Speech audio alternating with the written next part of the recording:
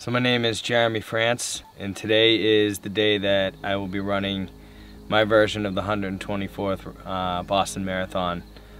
This year, as everybody knows, we have to run it virtually, unable to gather, as they have in all the years past. But we're here to make the most of it and make sure that we finish what we started back in November when I was signed up for representation of the Pedro Martinez Foundation. We went through a lot of effort to raise the money needed to go to such a great cause, and today's kind of the conclusion of all of that effort. I'm just incredibly honored to have the opportunity to represent such a fine organization, represent my family, represent my hometown of Westborough, Massachusetts, as well as my friends up here in New Hampshire. Weather seems to be holding up nice, and I'm just truly blessed to be able to show up for life today. About a week and a half ago, I got a small box, and this was in there with a thank you card from the Pedro Martinez Foundation. Really no explanation, just a thank you. So super blessed. Went along with a card that I got sent in April for raising the most money in March. So these will be with me forever. I had an opportunity to go to a lot of baseball card shows with my father growing up, so we were able to get Carl Yastrzemski. Honored to get Ted Williams. This one's pretty cool. This is Sparky Anderson, and we were at an old timers game in Fenway way back when. We were by the visitors dugout, and all these guys were all there yelling, "Sparky, Sparky, sign my ball." So I made my way up front and I said, "Mr. Anderson, would you please sign my ball?" And he came right over and signed mine only and walked away. And then the two biggest all-stars, this is my brother and I, back in Little League. All right, so this is cool. This is a very good friend of mine, Ricky, brought me these pictures up. And this is Jackie Robinson stealing home base in the World Series against the Yankees, and there's Yogi Berra. The best part about this picture is my buddy Ricky's grandfather is Bill Summers, the umpire. So you can see here, Yogi, not too pleased that he called him safe.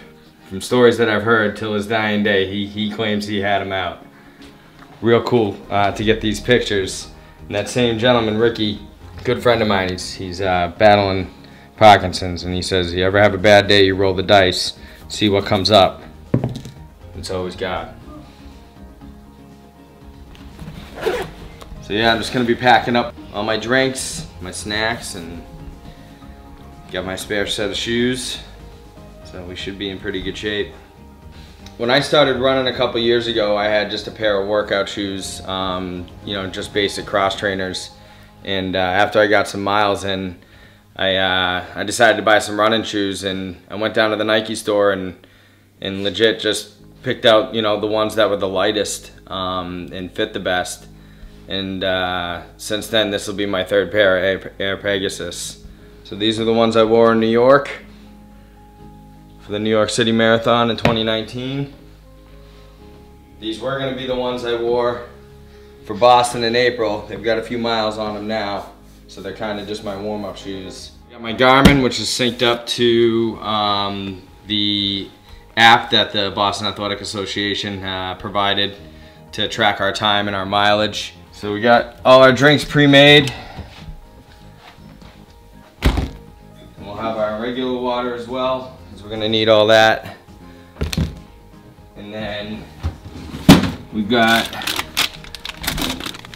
these energy chews and some energy waffles. And we also have our gels. So these will be in my pocket of my my shorts as I run. And they kind of just give you a little bit of a burst. This is given an opportunity, for my parents to be able to kind of run with me along the route. Obviously, they'll be in their vehicle, and they'll be the kind of my primary source of handing out water and encouragement.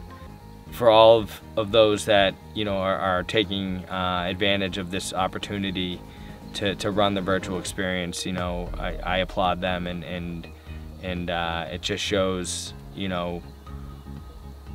what type of determined group of people go into doing something like this. The day may come where I have an opportunity to run from Hopkinton to Boston. But regardless, I'm still representing the ones I love, the foundation that Pedro and his wife Carolina put together, and you know, and I'm also representing you know, the group of people out there that may at one point in their lives you know, felt hopeless and lost. And you know, I've had an opportunity these past few years to make some changes and show that there is hope, and there's you know, there's life out there even when you think that you know, there isn't. And the key to all of that is just willingness to change, willingness to understand that life can get tough, but you're never alone. And you know, I'll have all of those that are still out there sick and suffering on my mind when I run, along with those that are no longer with us. So when things really start to get tough, you know, I'm gonna have to remember that, you know, I'm fortunate enough to actually be able to do this, and there's a lot of people out there that aren't. So we're gonna make the most of it, and hopefully be home in time, you know, to watch the Pats kick off. In my opinion, it's the culmination of 10 years of hard work for Jeremy. If anyone's familiar with Jeremy's history, we know that he's a recovering alcoholic, and from where he was 10 years ago to where he is now is just incredible. From where 10 years ago, every time the phone rang, oh no, what is it now? To see him do something like this is just a huge moment for our family. I'm very proud of him. It's just, it's a great honor to just be doing this with him, and just being together as a family and supporting him, because he's worked really hard for this, and he's inspiration for us and a lot of other people. I've never physically challenged myself anything compared to this, but my biggest challenge in life is I adopted Jeremy and his brother Jason, and becoming a father out of the blue had a challenge for a number of years. It's one of those things, if I could do it over again, I think I could be great. But when Jeremy had all his troubles, I can remember one time when he had to go to court and he was sentenced to 60 days in jail, and watching him be taken off, I thought I had failed him as a father.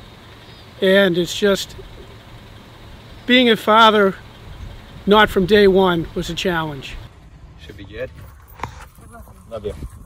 You'll be fine. Yeah, it'll be fun. Yep. Remember, kickoff is at 1 o'clock. Yeah, I know. Thanks for coming, little buddy. Love you.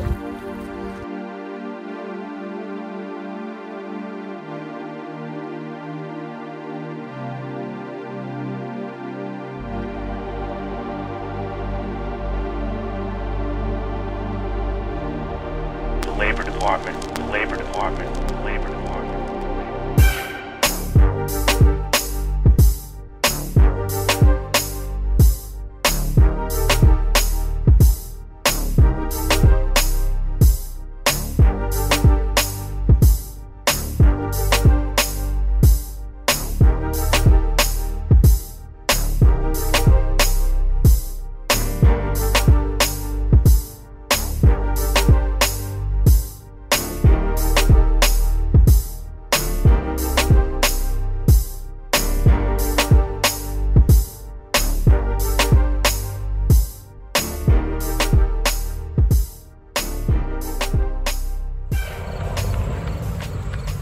So Jeremy, how you feeling? I feel great. Nice to see my family. Makes it that much better. I'm being followed by the Hawks too. Blessings from God. We've been going every 2 miles, roughly around every 2 miles. We're going to see if that space is still good for him. Now that he's getting close to the halfway point, he may want us to shorten up a little. He's coming!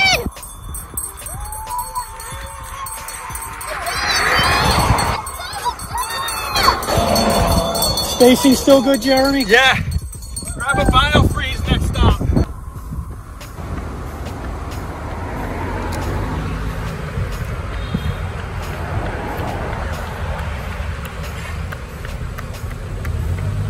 gonna have to start running soon.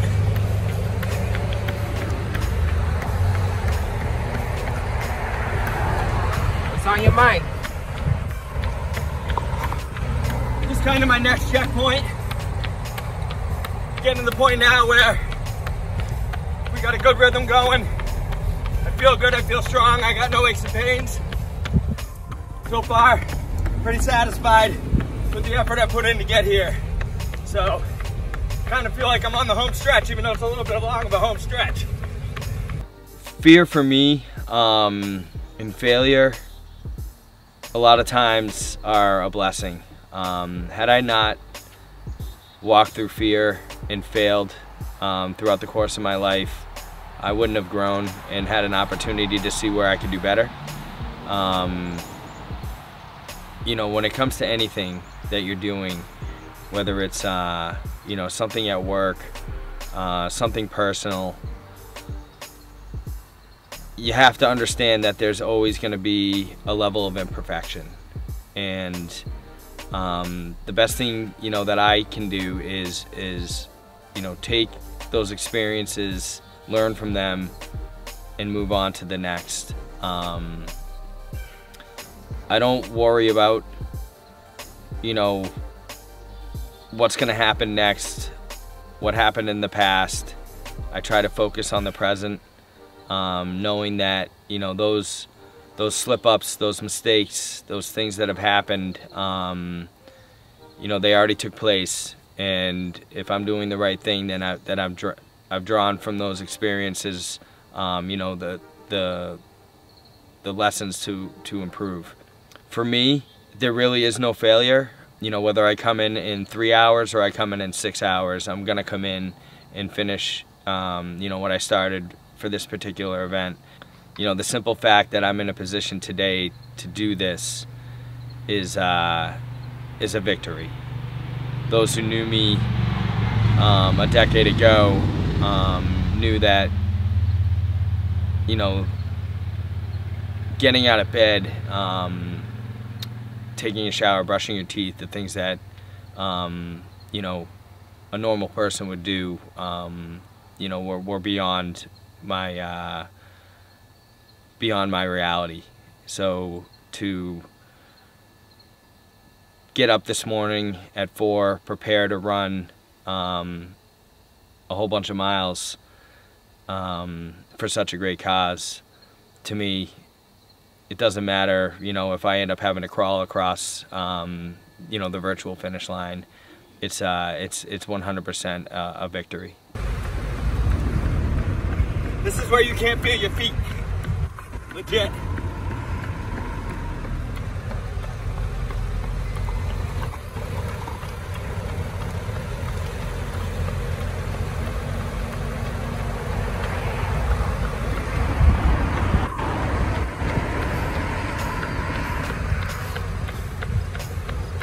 Body and your mind on the same page? My mind is way ahead. Body's starting to shut down a little bit from the knees down. But we're so close. They're gonna stop me. Just want to say God bless everybody and be kind to ourselves and everyone else. Life is good. Love you.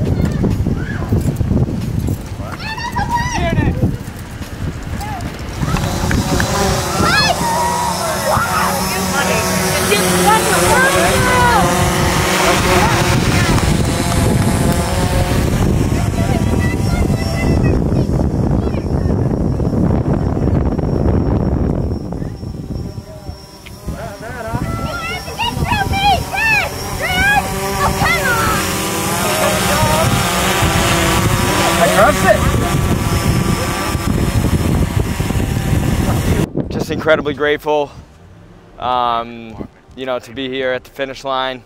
You know, this whole journey has been about we, not me.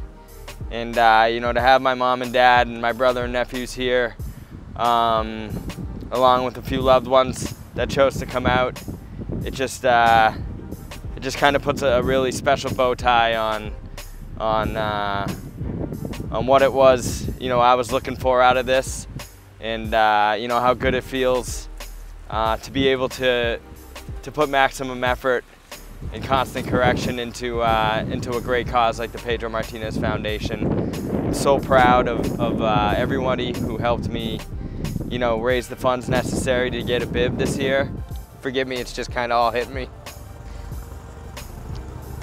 There was a time in my life when you know, it was impossible to take care of myself. And to be able to do what I've done for other people is that's where I get the most satisfaction. So